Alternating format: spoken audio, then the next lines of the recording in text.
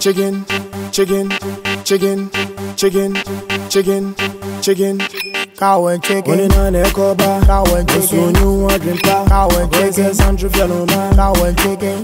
A chicken, cow and chicken. When in an coba, cow and chicken. You want drink cow and chicken. Central Fellow, cow and chicken. Foul diddy, foul diddy, foul diddy, foul diddy, foul diddy.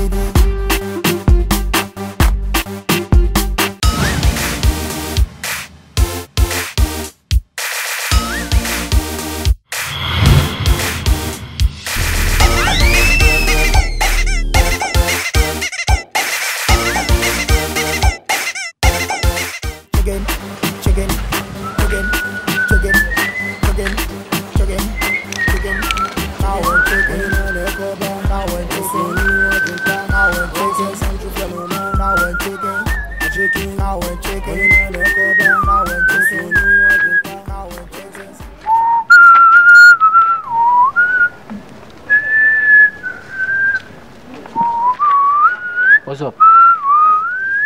That should die for me. How can it be that two boys in the area are useless? Useless boy. You know they work for me, you know they work for you. I will go sit up. Forget what you are catching up. Charlie, Alpha, Unanuko. In our shelling. Don't you have eyes? Don't you have ears? Can't you see signs and symbols? Yeah, come on, say. Me kona kwa jiska makafu wana me nedi. Kia bonuko animal yake o ya minuko alo nege ni mali non mafi. Obi ma get do advice ni mi. Ingme ya kutokwa mi. Do me. Hey. Ingme ya kutokwa mi ni mali yake. Why are you coming this way? Do me. And the amount. What do you mean? Do something better with your life. What did you do? Crab na okoton give me. And then me na bon kwala jo so crab ma pepem na sent. Me na bia no apapun otun. Jabwa because I say ma ba kodokro. She no time ma wana sky no woka yeni. If I tell you say I want to ni ma yenye eduma. Pay eduma 1. If I na eko pay eska na even did situation name na atane. Ina na sky na ke. Every name you spoil everywhere. Ko join ye ko no hi. Opetey one kaka hi. You spoil everywhere. Ko join ye pope wo hi. One for you because he knows say or yell mistake. We ain't cutting kwan. You are Teletubbies. Thank you. You are Tolobifo. Me sumo. Jimmy, since you decided not to do something better with your life, I decided to do something better with my life. There's only 2 people in this area that you can trick and you can think of. Forget you. Forget it. No ato no go off. Shop attendant school. No ato shop attendant school. Wofi. At least that shop attendant safe. Call boss. Hello madam.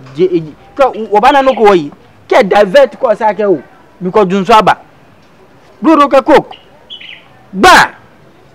Otumo na bu. Otashi gentleman. Keba. Ne te ko otumo no ne ke o. Mi to ade wo aba. Nkate ba. Okaji oda. So even if they know they pay yourself, you dey chop. Upo na u coffee a. O lo chingo wo kotokwem. Se sika ni uboton kra na chingo wo kotokwem. O pe chingo kenya. That one self you no be stealing. It be taking. You dey take the chop. You no be anything. It's better than Obata Sida. Shut up there. Shut up. A few minutes ago you were telling me say Mimi Pia na kwale na hey kakai hey opetey bo hey opetey hey. Afraid ya o say o bezo your shop attendant. Said the boss that no one what funny bro dey di. What funny coke anu. You are not an robber. You are a sitting robber because you are sitting at one place then you take sitting robber like you. Eyete ba atojo no ba ke mo kwa ge neke be won ye be wo tojo keyin. He pass the good. That's what apo ba hon. Next level what water. Allo shoemaker. Jamaica does all artists. They are shop attendant. They do that thing. Jamaican dancer. Yes, Akala. So you think vibes can be shop attendant? Akala. Shop attendant. Binima. Shop attendant. Kwe. Elephant man. Shop attendant. Cranium. Shop attendant. If you Jamaica boy. If you nobody we have to do, nobody we have to do, we have to do. Jamaica boy. Shatawale. Shatawale not for Jamaica. Hey. Shatawale Ghana Jodi. Shatawale is not. Is it not a Jamaica? SM for life. No more Jamaica. Well, okay, what about Stoneboy? Janyobini. Stoneboy. Stoneboy Benyoni. Asama boy Bim Nation. I Benyoni. Just say they do dance so well. Jamaican boys still say then forget Stoneboy and Shatawale can be then they force them a forcing. I want to know force one a forcing. If you don't want to work everything, me I want to learn trade. I want to learn something better. A work that I can call my own. I want to be somebody in the near future, so that I'll get like 6-7 girls. Don't be this situation. And marry 11. JB, I have 52 children. You know, you are not a serious guy. Since you've decided not to do anything better with your life, I've decided to change my destiny. I'll see you. What do you mean? What do you mean? What do you mean by that? I'm going to look for work, food, or better still, money. Be there for yourself. You are going to look for job, better still money. Come on, I call you. Who I told you? Hey. Aye, man. Funny face, alongside Shiloh. Germany, go, Germany. Apotro bezuba, mesu ba, apotro bezuba, mesu ba, apotro bezuba, mesu ba, mesu ba, apotro bezuba, mesu ba, apotro bezuba. Don't me here. Don't go and share address or say master kusi say. Or the name be go US. The any kita passport. The why be behavior the passport. To address or make sure say on my 500 near fan passport office. Near go bring your money visa. Dabi we dey say nkwala. Ah we be can be a me deal kran.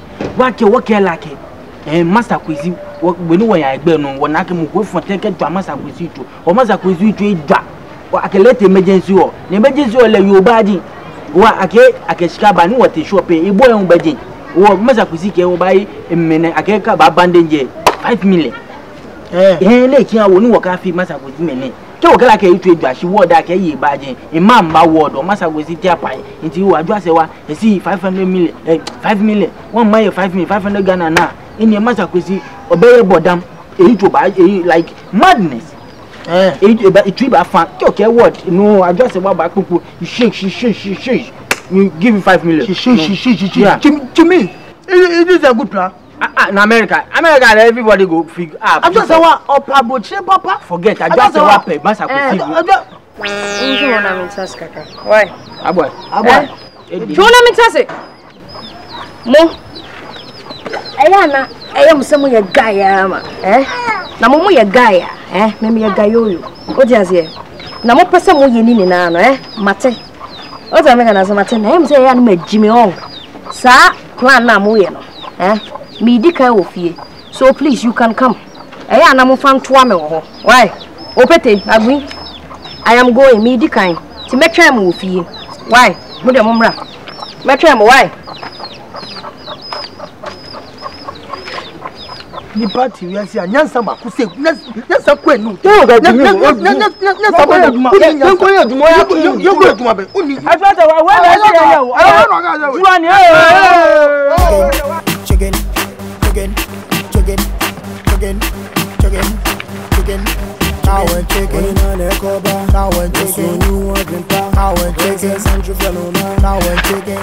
chicken, cow and chicken, cow and chicken. Kelly. Oh, yeah, nice. Kelly, it is serious. What is happening? Come on. Nebeke, the time he vomit, he the shit. Wow, in like I don't know. Kelly, na sani kela hospital. In Beshka won't get, I can't see so that Obama won't go feel hospital. It is serious. For 3 days now. 3 days. I've been pooping my ass. Sorry. Abri, your cousin is cardiac, me no can say me nibi. It is so make it no, listen to me, me nibi. But what are friends for? What Me cousin back a specialist about abortion more. When you didn't be abortion, you are expert. So no money is needed. What? That is it. You will be okay. Abortion. Will be. Come on there. What do you mean? What abortion? What abortion? Because mama can say come to Nipa. Nipa yari na say as baby happens to see her. Na bo Nipa o say abortion specialist. You're a wicked friend. You have murderous intentions about my life, isn't it? Just a moment, I suspected it. So I said, Obi Yaria, una who Dahos, also. So, also, the neighbor and Gaba again, yo. Mikachos on him, and I'm Mikachos. Now, shall Oyari. Oyari. What's your Oyari? I hear. I never go. Oyari, no Ubepa. Salbi Halbi. My friend, come back to talk. If you better change your life and help us. You better change your lives. Let me tell you, no, I don't. At times I think about you. I mean, me drink and go see. So you won't do anything with your life. Krono kiti wagadri 2x4 4199 Nigeria for the bicycle Friday. Majiafa. She want him. Agbeni opete. Inti se mu bass as super entity e be na mbetim de ama mama. Ye wo na bi so. Yo, catch me sir. Prison I draw wo ho. I'm leaving you guys. Owo de me mo mamuda. Ukra oh, jasem uko Libya baba na ko boy. Uko Libya baba na ko boy. Oni fi na udwa won Togo jizi kwa na o se. O Togo kabasha ni nkobo chuchu trouser. Oh. Jumi. Charlie, Benin apa Pascal. Ma ato no ne ba fe. Mi ko pe bibia. Ko ke shop attendant of me ato no kuma.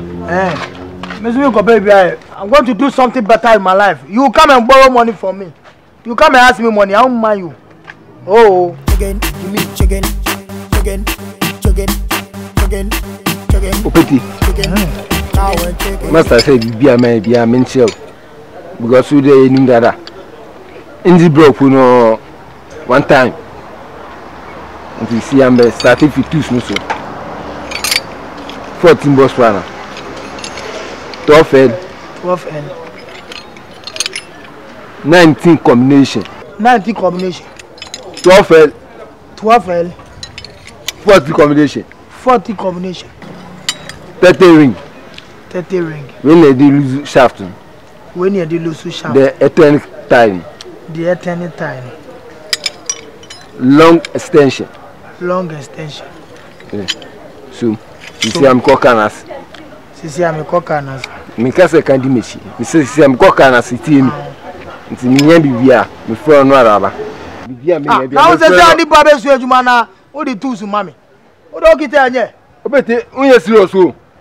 Me say, me cocanas, Bibia, me, Bibia, me from no other man. So, me. We have pan shoes here. But we don't have you.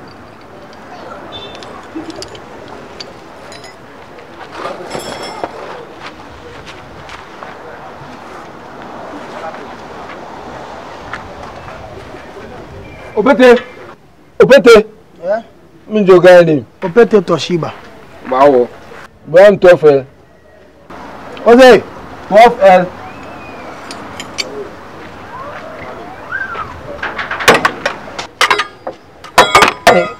Toshiba.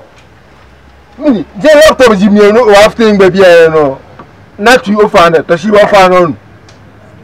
Je le 12L. Nke 12L. But you steady, you steady. Oh. Ole ni no so to ma we pi. Toshiba. Na ko wa no kase ntumo wa, me nse mi na. Yeah. Some we cry see anya ni dey ah.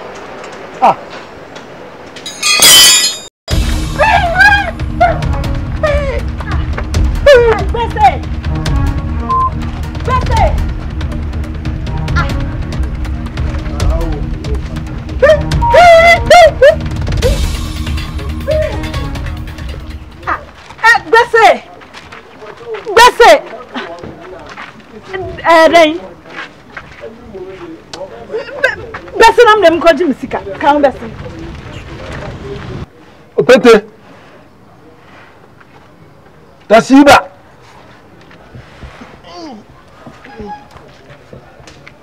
Opetey. Opetey. Boy, say me kan. Say boy want to say man. Enya tunye. E de na aso e bien. Opetey. Salbul igilin el billy al-ul Suntal il billy al-bu Ajwa who live by. Hey, Salvi. Kelly. Yes. Libyan burger. That is me. Libyan burger. Number one. Omo no so nim to. Now what you apa? Libya munu matro nyum wo 8 good tracks which makes one album. And yesterday I was contemplating say I don't remember who Adwana ebia master quiz bit. Hey. Fan komani si ya. Fan komani si ya. Adwa to bo ase. Wo de wo nim say ya, wo nim say me no wo nam bia kasasa. De bia kasasa ba ha. Eya no ntira ba ha o. Ye hwehwe opete ani agbunti ne aba ase. Wo nim ba bia wo akere ne enko. To bo ase. Na oni ho abefia. Enya to bo ase. Ewraba kama say na Kelly. Pepe na area mu ametu kwan kakra. Ka introduce kakra na ohun say me na mete so ha. Now why are you doing this? Me tight papa ni. One. Okay. Me body pa wudi opete ni agbufi ho a. Me next ni. Me tight papa ni na oye Libyan burger. Nice one. Albital.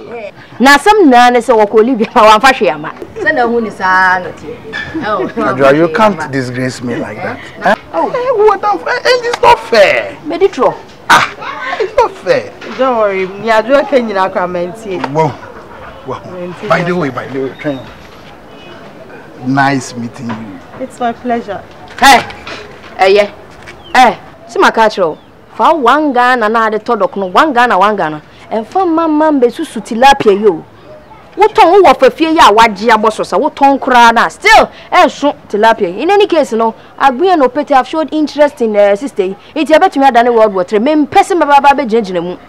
Opetey ani agbunti ne ye ba ha. Tiche ba bi on wona anopa no. Me ne mo bo mpu. Bo mo ka tell me so mo kwakọ check obi wotema. But yeah, but minim so ma ba no mo mai. Samo. Isa no mo ka kire. Ene mama mfro mo hwe. Ka ma me phone ya. Me phone mo hwe se. Me sabe ka mo.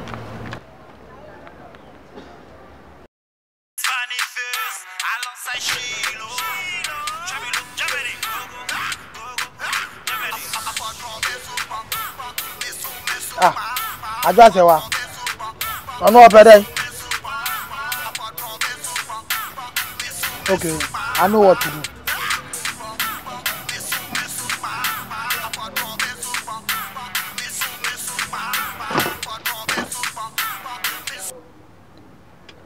Yeah. Hello? Yes. Opetey. Ajazewa. Yeah. Etosebe. Opetey wa. Yeah.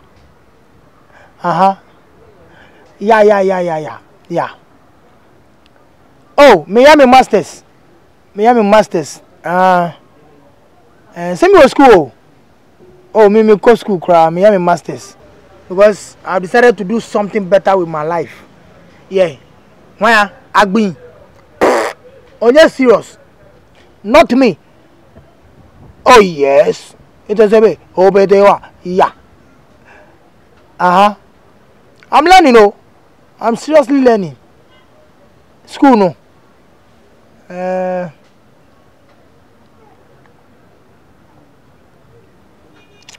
Legon. Cambridge University. Oh yeah, see me degree did that. Yes, I have a degree in engineering. And me have a master's degree in engineering. I'm an engineer. Yeah. It is a way. Opetey wa. Yeah. Where Emanuela? Wow. Tell her I love her and I'm learning to take good care of her. Opetey. Can you say engineer as well, Chiano? Engineer Opetey wa. Yeah. Opetey.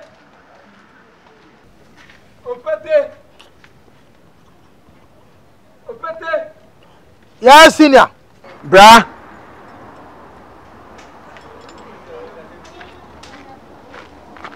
Then me catch you. Some catch you say the be an power bar. We fa apply, no apply shop nia. No bunsu. Ma wo kan nia. Uba bunsu. Can be kobusu na get be junso with you and copper. Come my friend. Come ko bunsu. Why? More Rolls Royce wo. Oh, is that the only mechanic? Who are Range Rover or motor Range Rover? Eh? Money Nissan, latest one. What a cuckoo situation. Opetey, pick on motor. Ha! A man that a call yourself a businessman. Sending in a fitter. Who you fitter? Hey! Obiara toka. Come, my friend. Come no go bunsu. Opetey is a fitter. Opetey is a fitter. Opetey is a fitter. Fitter. Opetey is a fitter. Fitter. Opetey is a fitter. Opetey is a fitter. Fitter. Ah, Opetey is a fitter. Fitter. Ah, oh, fitter. Sign now your apprentice. Opetey. What you never can be brand we say about me. Ha! Opetey is a fitter. Opetey is a fitter. Chicken.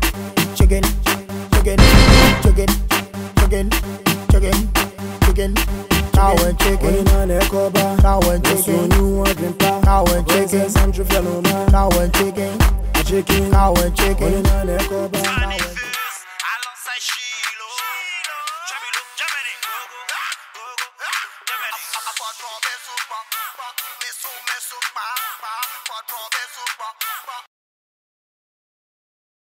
Hello? Yeah. Hello? Yeah. Opetey. Yeah. Now, I'm a dream. Opetey, when I call you, you don't pick your calls. My bow fear near the member too. If I now say, I am a student. Yeah, I'm a work friend. I'm a lectures. So me am a master's. Yeah. Me am a master's. More legal. Or Cambridge University. Yeah. Inti me no kasa this year when you Me work campus. Miss you there. As a matter of fact, I'm with my 3 lectures. One-on-one, we are doing my thesis. They know I'm a business and a tycoon. I don't have time. You can't be asking too much. Where's my lecture? Sir, please, I'm sorry. Hello, sir. Sir, I'm sorry. Yeah, sir. Yeah. Hey, Kelly, let me tell you. One of my lecture go for my friend for some so. Hello. Oh, Kelly, go ahead. Socially, mudu. If I had another course, school near school, they are bad.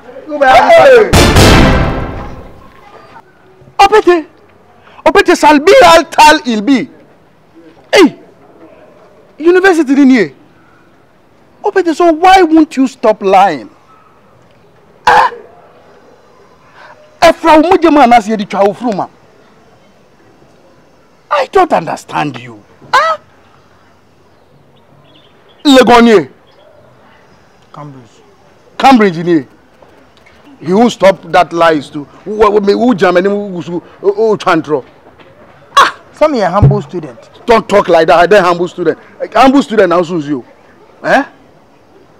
Opetey, why? Come on, where's that also? Saturday no. I'm kind of control. Master, forget to not die a day. I'm a mechanic. How are you? Three-way with a mechanical shop. Hey, 3. Oh, that's not what you are talking about here. Wayside fitting shop. Opetey, that's how wayside the any crowd there. Who Dakar say I'll never come. You have a car found now. So why won't you speak truth in your life? I want to do something with my life. Well, and that is it. What you are doing? So why do you lie to me as your friend? My masters. Oh, shut up. And now me ton kraba. Ochira me ton pa no. Adichi bi ma me a prophet. They come me ko etwa ma work and say, "Also your business tycoon." But why all this? I'm a business tycoon, but they don't buy things. The original okay cancel. Ah! Ukra ese mi fa won adu. Masa fa sem so go na o ya ka na o be ko bi ada o ko Libya na ko ye. O fa sem so go. You are ga albil atil. Salbitil. Now Libya, who be sham wo Libya. Majority ekra screen ebo ho. Who dware na hu was na atro il tal sibil. Na there's a one feet na ka just clean your left hand, clean your stomach. Salbi il bil asu, clean your legs. What do you mean? Now the omre beso.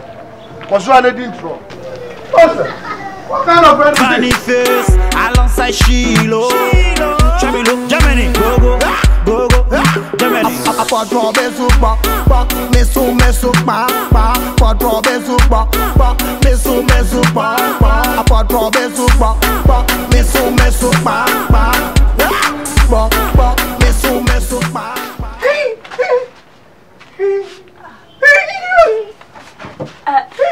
Bragby. Bragby, o ton ade wa ha. Mi to ade wa enti den o ba ni, o be to ade. Hey. Me yan beto milk ni bread. One man in sesa. Eh?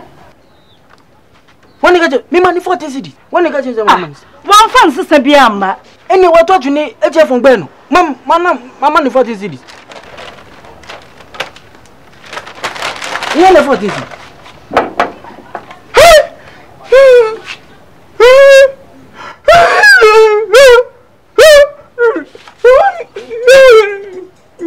Aso wa man in sesa.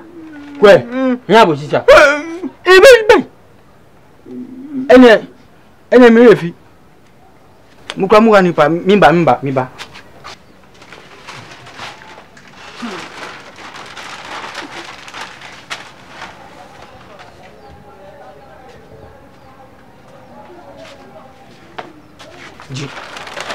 We are nice. Maybe 14 to 1 me madam be 5 cedis o ekeke yen o di to bi de wa ya short kakra nti nume ye beto ande na me di 5 cedis na bro why e nice me ka chen say nice do mu du kwan ni so na ka chen u ka chen say nice da dam na be ba mo Agui one first kana ma mi di baba bini mi ke baba inke baba mi di baba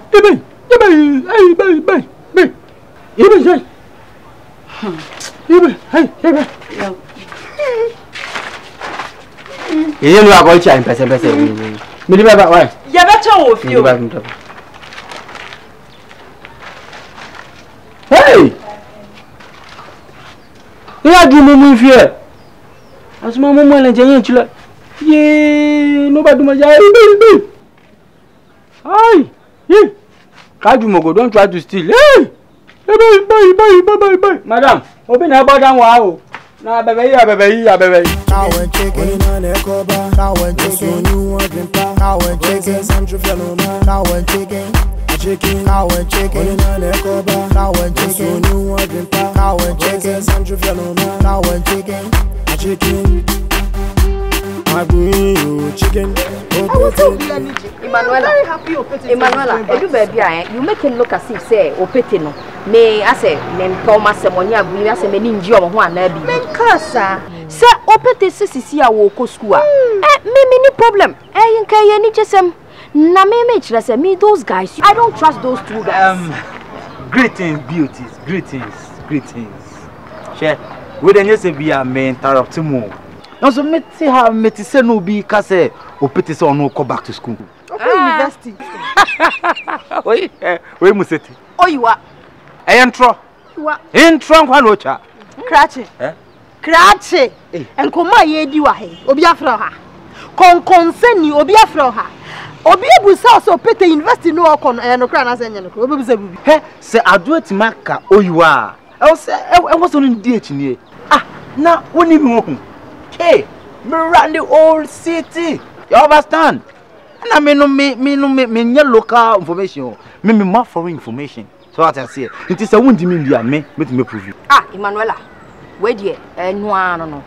If or no say obetimi prove dia. And you say wait there wo opportunity na no. We men man nya yi bia. Pene so me enkonyo ye fe ni nkonkohwe. Adwoa. so was so prove am any problem but krache hwe na wo de ye ko no nko ye ho kokwasa bia wo kwan hwe mama ka se me tro me obi ni me se me de adwumafo se ya na me ye ai bi adwumafo ye nim se wo de adwumafo na de se wo de adwumafo so dom ni nko ye nko mo de bachi wo de se ye ko na se nye no kra na abehu ade am me se mo de bachi o be ko invest in house I no so ne dey aya uma what cow and chicken on the coba cow and chicken you want drink cow and chicken central cow and chicken ya go sura ile o abe makoye besi me be suent man kaka so ade cha na makoni aka ure kan ko budi aka ta me ko kan ko budi aka wa oh sina me bu trio ide kan ta ko budi aka wa right juma ni ebe suent o me nya akwa o ure kan ta me ko wa ah nyasa me ni ma ni wa ase ure pa to kan wa to siba o pa se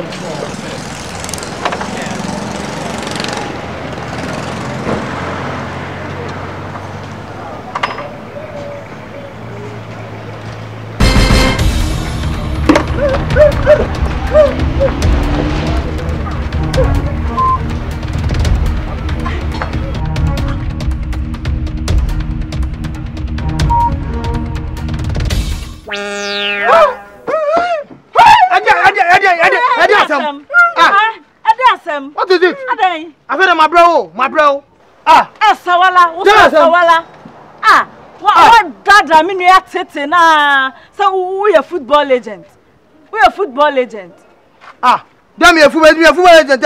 Na so tata ni pasa. One dada no. Dada. Ana tete me nua no cross. So no more tete mo so me tete. Ono tete o. One time tete you tete o na me o.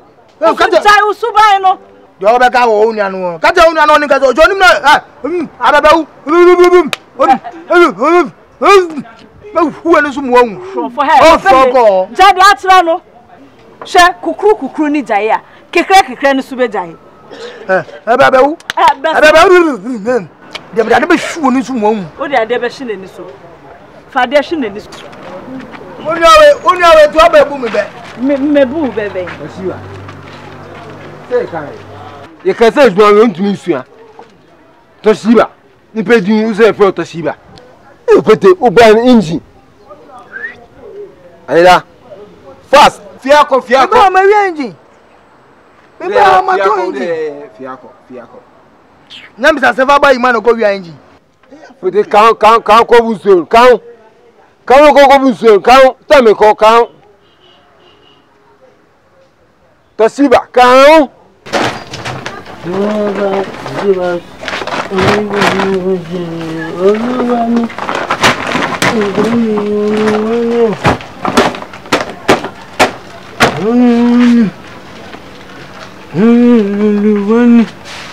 Don't cry. You can't hear someone back on you. You are only balance diet here for you.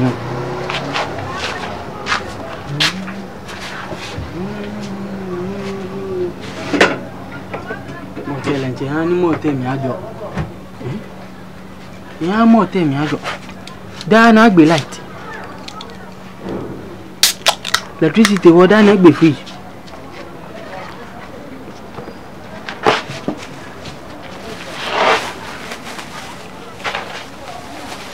Only one.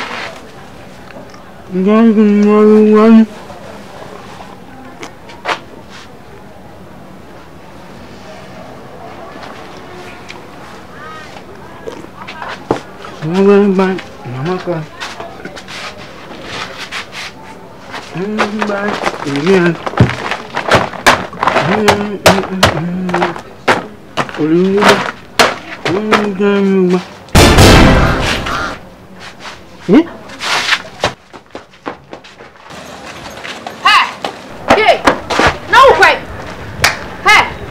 Where are you going?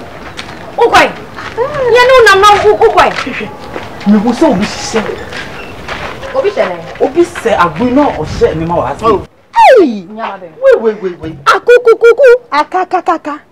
Enti wanya pa na attack so say for CCTV camera efisi agbuni opete so wanya na so asem na okay ase bibi o meye bia onim Emmanuela aden na ya o mayenka agbuni opete ho asem sa ye ne anu omote ha ye ne anim so no mote wo san krofo na wo kan mo asem you don't know them onim omo ho onim nom dia ye nkrofo wo krom ha ye kan o mayenka wo aden bese me nko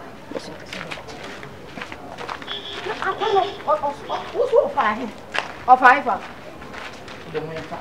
See.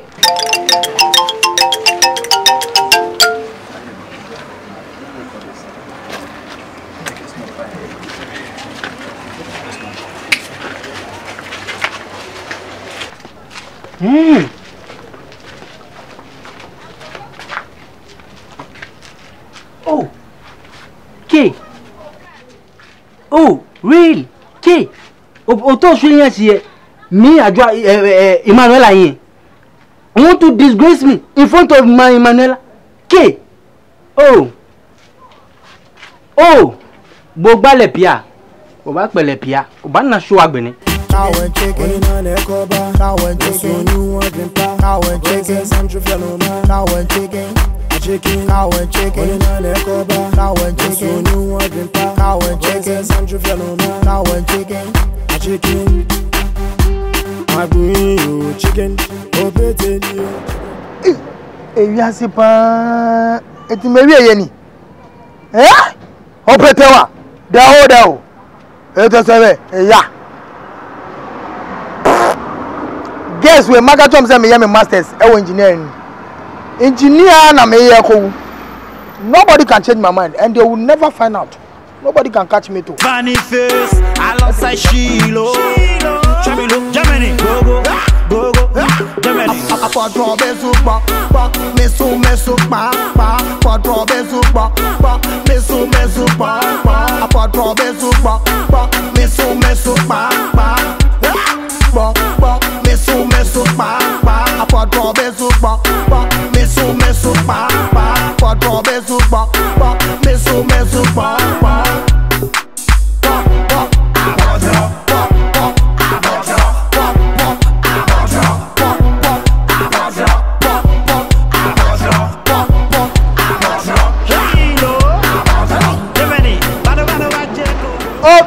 The postgraduate in vitalism. Sana ultimi so sa. Hey! Opetey. Ko ya zan baba. What chantros Opetey.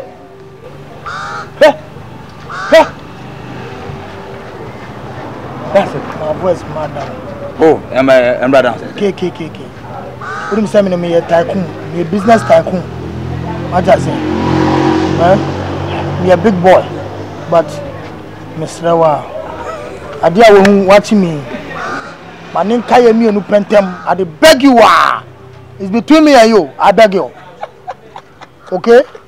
My name Kaya Tem. I'm a business tycoon. Hey, why? Now worry about it. You can't change my mind. See, I'm no kasi crown wohun. I just say wa. Any son of them for nice girl no Emmanuela. Omnam kwan so ba. Emmanuela. Amuba say. Yes. Amuba. I tell you. Engineer. I think say I'm here masters. Be smart than ya. Hey.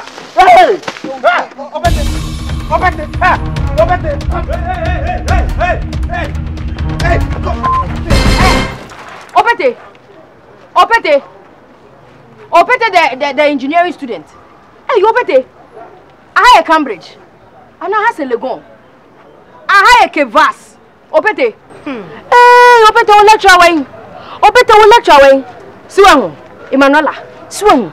The beer me catch it out said these two cannot be trusted. One no agree, sad no more. Opetey, you call this place the University of Engineers? Don't know. Measure me. I didn't the beer say I drink a baby and I'm sit dakrana a baby no woman must support. Opetey na yes sir. Would you can be betray me into the ben pan now shan ya jumaya would do what shemi sa koshi semi ya would ubeja. Ade Opetey would you catch him into the ben pan now bejai subain ya woman that bang now beja. Wait. I'm here to maybe watch now. Eh? Ube jaichina. Na opetey. Eh. He na uhu no. Opetey. Manuela no na uhu no. Opetey Manuela. Ajwa sewa. Ade, oye, ah. Chef wana.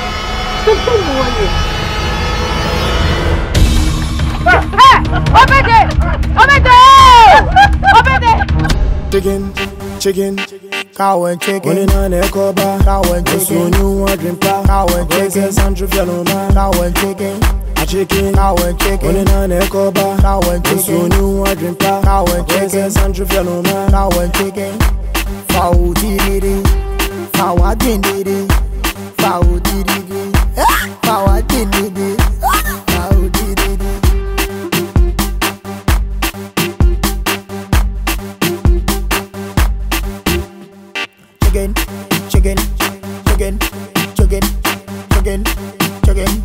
Chicken, cow and chicken. When on a coba, cow and chicken. You want drink cow and chicken. Sandra Fialoma, cow and chicken. A chicken, cow and chicken. When on a coba, cow and chicken. You want drink cow and chicken. Sandra Fialoma, cow and chicken. A chicken. I bring you chicken, opetey chicken. I bring you chicken, miss your opetey chicken. I bring you chicken,